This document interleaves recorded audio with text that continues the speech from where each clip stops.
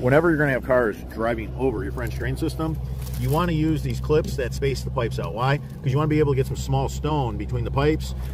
We're gonna use smaller stone. It's gonna roll under the pipe. It's gonna support the pipe. The stone, when you use a small round rock, it'll just roll and give it support. When cars drive over this, if you have the narrow clips and these are tight, there's a big hollow section under here and it causes it to be weak. We're gonna have cars driving over this for a while until the cement guys get here. So we're gonna put a bunch of these wide clips on so we get stone under the pipe and between the pipe. When I say under the pipe, we're gonna still have the pipe on the fabric. It's just gonna roll and support it. It's gonna give it some support for when vehicles drive over it. So you can see with the wide clips, you get 3/4 of an inch of spacing. So you can get 1/2 inch stone in there, 3/4 inch stone.